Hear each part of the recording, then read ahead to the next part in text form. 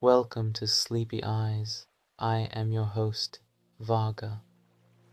I take you on a journey in the dark of the night with warm tales. Take a moment to relax your body and mind with the current calmness. Breathe deeply, feel the energy inside, and let go of any tiredness. Put aside the past and focus on the peacefulness of the present moment. Recognize any tension in your body. Allow it to fade away and unwind. Discover your inner peace and simply unwind in the tranquility of now. Before going to sleep, prepare to read a story comfortably in this peaceful setting. Let the magic of words captivate you as you get lost in a tale or story. With the warmth from this peace and relaxation, your sleep will become even more serene. Close your eyes, embark on a journey with a touch of words. Let each word guide you a bit deeper toward the essence of your inner peace. Now, relax and enjoy the pleasure of getting lost in the enchanting world of the story before drifting into sleep. Sherlock Holmes Short Stories, writer Sir Arthur Conan Doyle. The Three Garridebs, Part 3. But in spite of our efforts to make no noise, Evans must have heard a slight sound as we passed over the old floorboards, since his head suddenly came up out of the open space, and he looked anxiously round the room. When he saw us, a look of anger, disappointment, and hatred appeared on his face. This gradually changed to a broad smile as he realized that 2 guns were aimed at his head. "Well, well," he said coldly as he climbed up out of the hole. "You have been too clever for me, Mr. Holmes. I suppose you realized from the first that I was telling lies. Well, sir, you have beaten me," and in a sudden movement he pulled out a gun from an inside pocket and fired 2 shots. I felt a sudden hot tearing pain, as if a red-hot iron had been pressed against the top of my leg. There was a crash as Holmes's gun came down on Evans's head.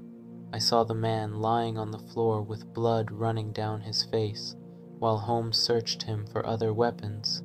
Then my friend's arms were round me and he was leading me to a chair. "You're not hurt, Watson. Oh, please say that you're not hurt." I did not mind the wound. I would not have minded many wounds, because if I had not been hit I should never have known the loyalty and love that Holmes felt for me, feelings which he almost always hid beneath his unemotional expression and manner. For a moment I saw tears in those clear, hard eyes of his, and the firm lips were shaking. I suddenly realized that Holmes had a great heart as well as a great mind. That moment of realization was my reward for years of service. "It's nothing, Holmes. It's just a small wound." He had made a long tear in my trousers with his pocket knife. "You are right," he cried. "The skin is hardly broken." He turned to our prisoner and gave him a cold, hard look. "It is a lucky thing for you. If you had killed Watson, you would not have got out of this room alive. Now, sir, what have you got to say?" He had nothing to say. He only lay there and looked at us with a child's anger. I leaned on Holmes's arm, and together we looked down into the small room at the bottom of the hole in the floor. It was still lit by the lamp which Evans had taken down with him.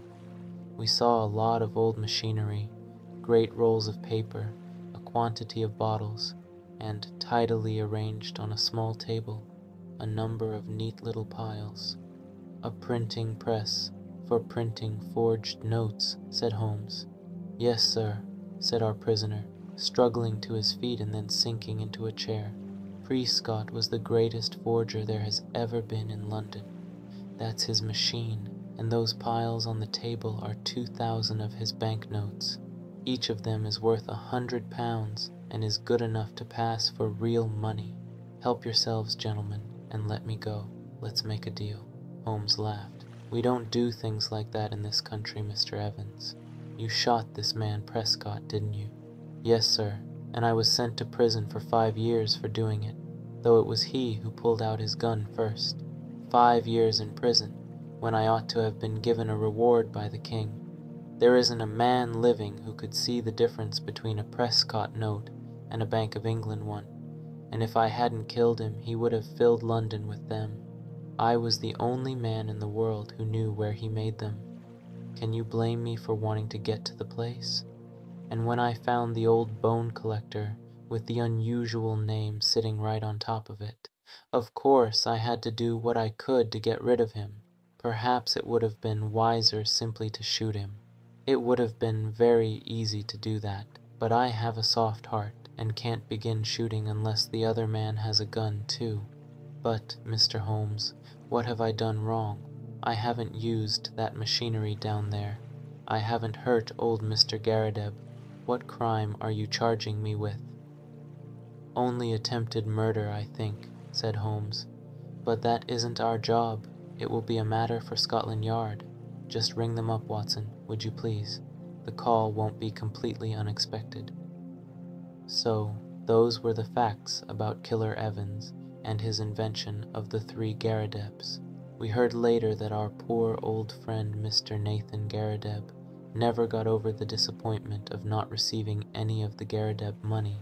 He lost his mind and was taken away to a special hospital in Brixton.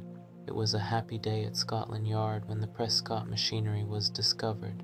They knew that it existed, but after Prescott's death, they had never been able to find out where it was. Many high officials at the yard could now sleep more peacefully at night, and felt so grateful to Evans for leading them to Prescott's press that they would gladly have given him the reward of which he had spoken.